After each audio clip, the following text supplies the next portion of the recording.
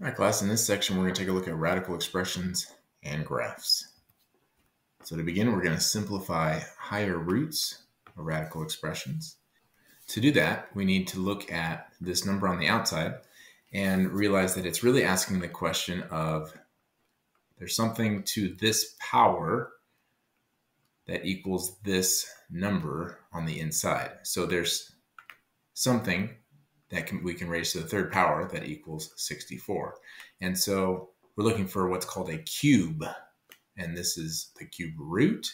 And so we're looking for the cube, the thing that we can raise to the third power, called the cube, that is equal to 64. And I happen to know it off the top of my head is 4. 4 cubed is 64.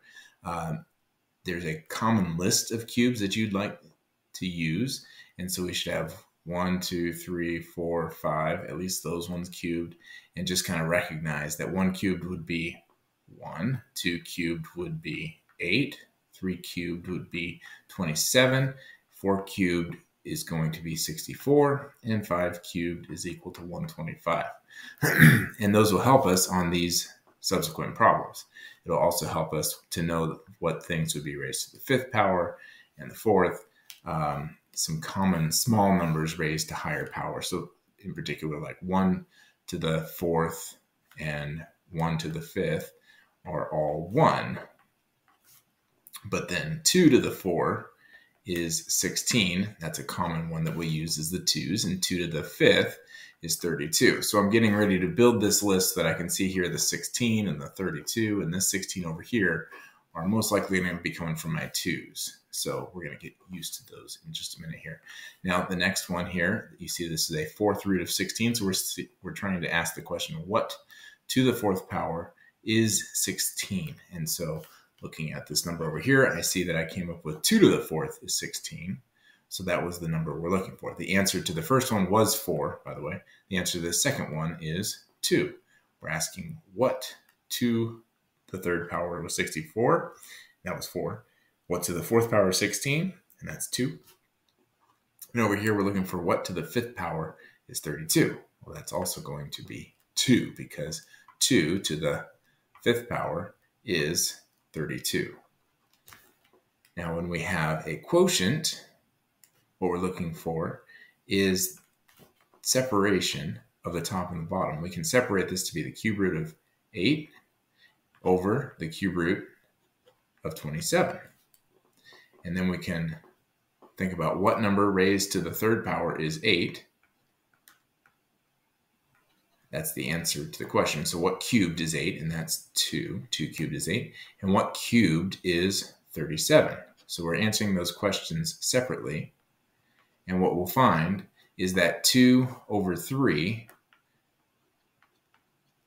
is what we can cube to be 8 over 27. So the cube root of 827 is 2/3. So you're saying 2/3 to the third power would give me 8/27. So we're working the other way. The cube root of 8/27 is 2/3. And then here we have 0.0016. When you're working with a decimal, we're asking what to the fourth power gives me this 0.0016. We know that we're going to be multiplying something by itself 4 times. So as you multiply the decimals, so if I multiplied a 0.2 4 times, the decimal is going to move 4 places. So what I focus on is the 16, ignoring the decimal for a moment, and think about just with 16, what's the fourth root of 16? And that would be 2, because 2 to the fourth is 16. And so what I do is I think about how do I move that decimal so that it goes 1, 2, 3, 4 places. And then we just need to put it right there. So that way, when I multiply 0.2 by itself 4 times, that decimal will slide to the left 4 times. As we compare even versus odd roots, what we need to be concerned about is that even roots can only be taken of positive values, 0 or positive values. So we could say whole numbers, if you will. So that is 0 or positive. values inside of even roots. And what I'm talking about is the index has to be even. On these roots down below, you see that the indexes are all 3s, and those are just odd. It could be any odd value, but in this case, it's 3. And so what we're looking for here is that even have to have whole or positive roots, because we can't take the square root of a negative. We'll learn later that this is called I, or imaginary. Odd roots, we can take the root of any number. And so odds with the negative, if you have a -1, it would just turn out to be -1, because you can take the cube root of -1, and we're just asking what times itself 3 times is -1, just like the previous slide. And what we have is -1 times itself 3 times. Turns out to be -1 times -1 times -1. What happens is the negative times a negative with the first two would turn out to be a +1 times another -1 would give you indeed another -1 result. So the odd root of any number, odd index root of any number works. Doesn't have to be just positive or 0. So here, the square root of 64, I believe we would be able to plug in our calculator, just know the answer is 8. And as soon as you get a negative square root of 64, we can't do it. It's technically undefined, but what it is imaginary. What we can do is we can pull out the negative as an I, and then have the square root of 64 continue and turn that into I times 8, which is best written as 8I. So anytime there's a imaginary root, or a square root of a negative, you would pull out an I. And that represents up top, the square root of -1 is an I value. So anytime you have a negative inside the radical, you would have to pull out imaginary. Technically, this doesn't exist. That's just 8 imaginaries. It's not real. So if you have the opportunity or option to put in imaginary, you would pull out the I and do that. Otherwise, we would say that this is undefined or not real. Moving on, if we have a negative on the outside, it's perfectly acceptable to do our square root, because we can still take our previous first answer of 8 and just times it by a negative. Notice it's the square root of 64. That is 8. And then you just bring the negative sign down. It's just -8. There's nothing wrong with this. It's perfectly real. It's just a negative value at the end because you're multiplying by a negative at the end.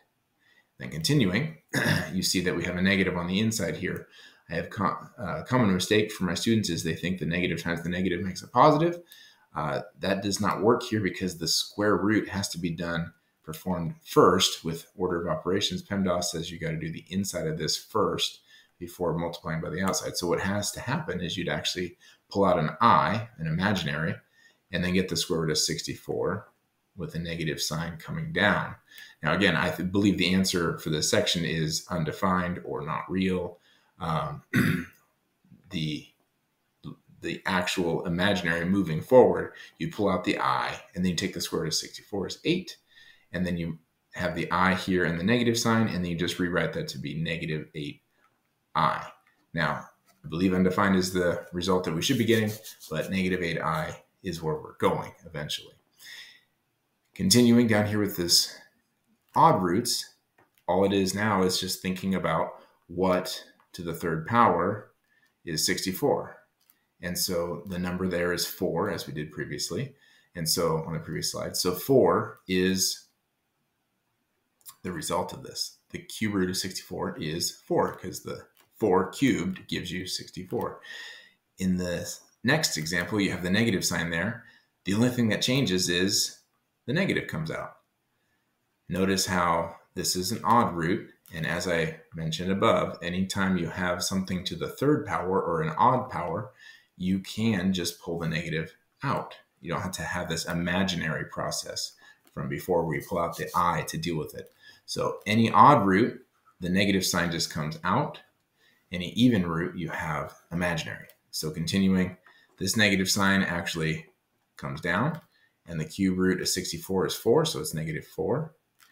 And then right here, the cube root of this negative will spit out a -4, but you still have this negative on the outside that needs to come down. So this is basically -1 times -4, and so this is a +4 final result. So the PEMDAS says you do the cube root of the -64 to get -4, and then you bring that negative down on the outside to multiply to have a positive final result.